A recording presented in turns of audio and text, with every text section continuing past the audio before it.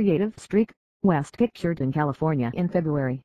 Photograph, Nielsen Barnard/Getty Images for Adidas. Kanye West has released his 8th studio album, which references controversial remarks made by West in recent months, including the recent interview with TMZ in which he said the 400 years of slavery in America sounds like a choice.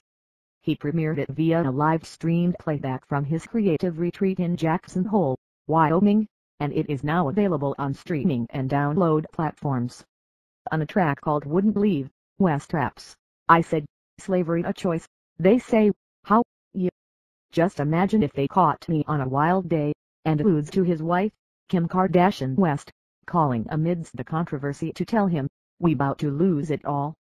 On Yikes, West refers to music mogul Russell Simmons, who is facing multiple allegations of rape and sexual assault. Russell Simmons wanna pray for me to I'ma pray for him cause he got #me to d/thinkin' what if that happened to me too. I miss the old Kanye, what has happened to rap's most complex star. Read more. That track also references West's apparent experiences with the psychedelic drugs to CB and DMT and his mental health struggles. "That's why I fuck with you / that's my third person / that's my bipolar shit.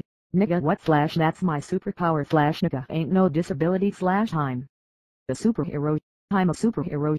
The cover image is of a mountain range with the words "I hate being bipolar, it's awesome" written across it. On Ghost Town, West mentions the opioid painkiller fentanyl. In his recent TMZ interview, West revealed that his hospitalization in November 2016 was due to opioid addiction. Elsewhere on West references Donald Trump's alleged affair with the porn star Stormy Daniels, the relationship trials of the Kardashian clan, and on opening track "I Thought About Killing You," periods during which he says he contemplated taking his life. Violent Crimes concerns how having a daughter 4-year-old Northwest has changed his view of women, cause now I see women as something to nurture / not something to conquer. He expresses his hope that she grows up with a body more like his than Kardashian West's to avoid the attention of internet trolls. "I pray that you don't get it all at once / curves under your dress / I know it's all pervs on the net."